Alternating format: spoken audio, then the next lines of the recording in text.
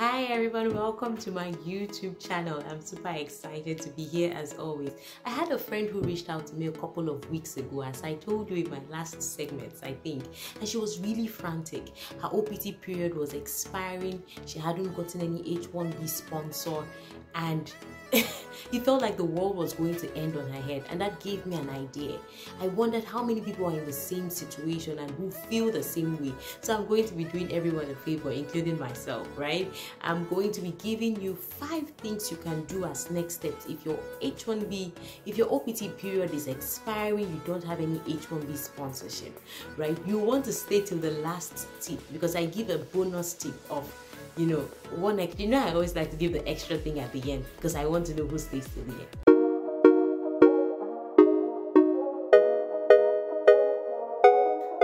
Before we go into all the next steps you can take if your OPT period is expiring and you have no H1B sponsors, I want to say something first. You don't have to leave the country immediately your OPT time is expired. I believe you have a 60-day grace period within which you can figure out your next moves. So let's do away with that myth or that fallacy that, oh, immediately your OPT time is expired, oh, you need to pack your bags and leave. You have a 60-day period. I am emphasizing it because 60 days is 2 months. On the other hand, I would say you don't want to wait until that 60-day period to figure out your next steps, right? So here are the practical tips that I have for you. So first things first, I think you can enroll for a PhD program, and I know that's like, oh my god, it's my PhD after a master's. There are folks who are open to that option, who have always wanted to further their education, and so it's a wonderful thing to do. One thing I would say about the PhD program is that it gives you the extra OPT period. So remember, you get 1 year OPT if this is law related, or for non-STEM courses you get 1 year OPT per educational level. So if you move on to a PhD program, you likely will get another OPT period, which is a period for you to work full-time. So that's a big advantage of it. The disadvantage for me, in my own opinion, is that a PhD only gives you more time. It does not necessarily change your situation other than it gives you more time. And don't get me wrong, that might be what you just need: more time to try the H1B lottery again, more time to figure out what your next moves are. But being in school, the PhD process, we all know it can be tiring, right? The PhD is 3 to 5 years, and you could actually get a scholarship. I know a lot of folks who get PhD scholarships. So if this is an option that you're thinking of, start early, right? No one applies for a PhD within the 60 months, the 60-day period. Start early. You need to write your proposals and stuff like that. But if a PhD is not an option for you and you're like, Ijoma, please move on, then yeah, that's what I'll do. I'll move on. Next thing I would suggest you can do, and this is still academic, and I feel like you're going to hate me for this, is I know folks who after the master's program did the OPT and then went back to school for a JD, and here's why I think that is smart, right? You will find out in subsequent episodes that I talk about this dichotomy I noticed between JD students and LLM students. In a lot of job descriptions that I saw back then, it's way better now, but there was once upon a time where in job descriptions what you will see is that we are looking for a JD student, and that is to the exclusion of LLM students. A lot of times, not all the time, right? There was this preference for JD students over the LLM students. In my own time, I don't know what the case is now. Perhaps it's still the case. One thing I would say is that going back to school, if your OPT is expiring, you want to go back to school and you feel like a JD, I would actually say a JD is not a bad option, right? It's a JD is typically 3 years. If you have your master's, perhaps you can transfer your credit and it's 2 years or it's 1.5.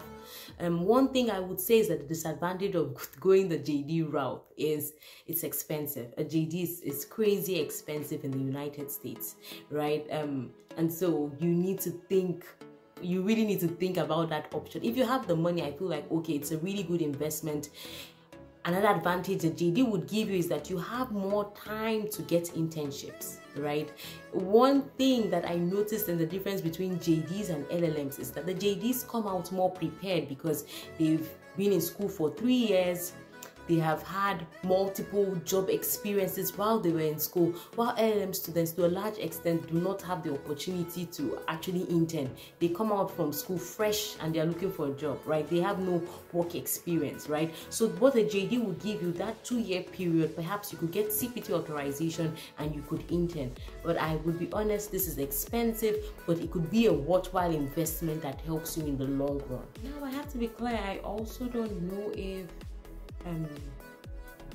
going back to do a JD would give you an extra OPT period. There's a lot of conflicting opinion about it. Some folks believe it might not, right? One thing I can do, or one thing I can advise, is that you speak to your advisor. If you speak to your advisor will let you know if after you've done a master's period, done your OPT, and then you're going back to school for a JD, if you get an OPT period for that educational level. Next thing I can advise is that you can enroll in a community college. There are a lot of community colleges in the United States of America.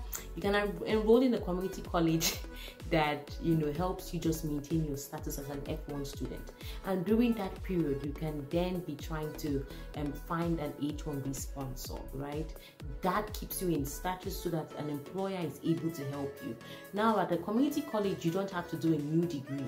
You can take certificate courses rather than a degree course, right? And that is more affordable. You typically find for affordable community colleges, you'll be able to pay $3,000 to $4,000 per quarter, and that is a way to just maintain your status and take new classes while you're looking for an H1B sponsor, right? So this is one way where you can use to buy time. I'm not so sure if you'll be able to get an OPT period from going to a community college and taking a certificate course. Most likely not. But as I said, what this gives you is the time to figure out your next steps. Have you tried applying for international jobs? Have you tried to look outside of the US? I can't say this enough, so that you know that this is actually an option for you and you don't box yourself here in the US, right? So if you are at that stage, for me, I feel like don't wait till the 60-day period. I only told you that you have that 60-day grace period so that you don't, you know, lose it. But if you feel like you're getting close and it feels like you haven't gotten a sponsor, you can start applying for international opportunities. There are firms internationally that will take you with your US certification. One thing I will also say, which I feel like is my fifth point at this point,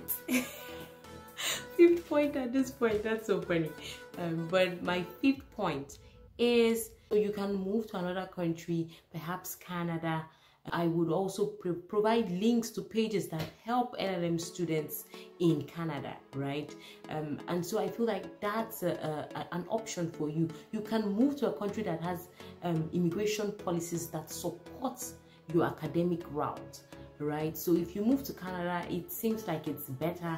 It seems like there are more opportunities and a more sustainable immigration path than in the US. So that's something you can obviously consider. Now to my bonus point, and if you're here, thank you for staying to the end of the segment. Now my bonus tip is something that I feel like people don't talk enough of, especially in the LLM space. They talk about it more for maybe the STEM students.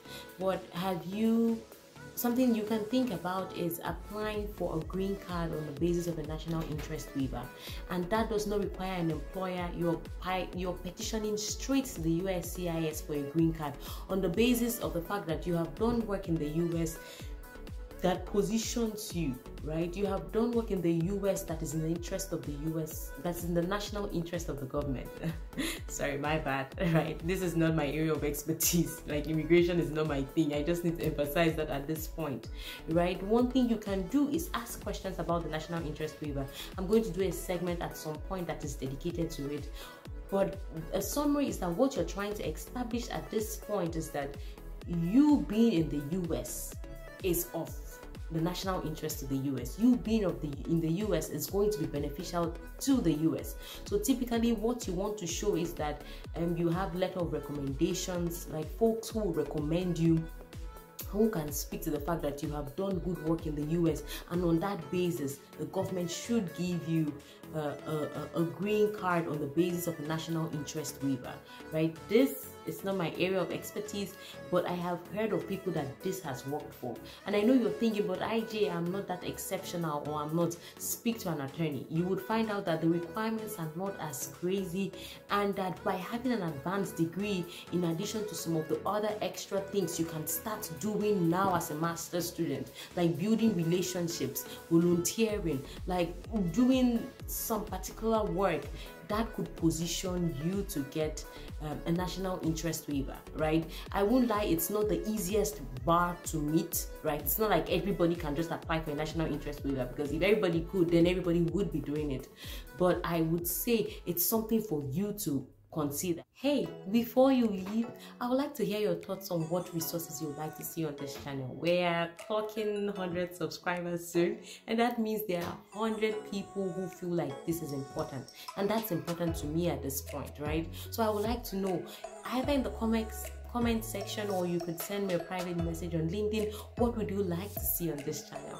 Please don't forget to subscribe, don't forget to like, don't forget to comment, don't forget to share this. People need to know, LLM students need to know, prospective LLM students need to know as well. So have a wonderful one.